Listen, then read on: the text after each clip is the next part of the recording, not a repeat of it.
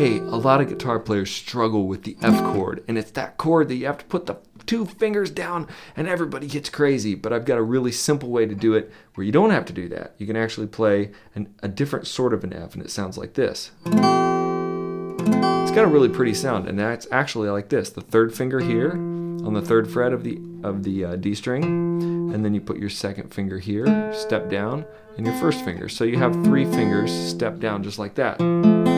Now, all you have to do is put your pinky right up underneath there. Now that would really be called like an F sus2 chord or an F2 chord because you're adding a G note to it. But it's kind of an F suspended 2, and it sounds nice.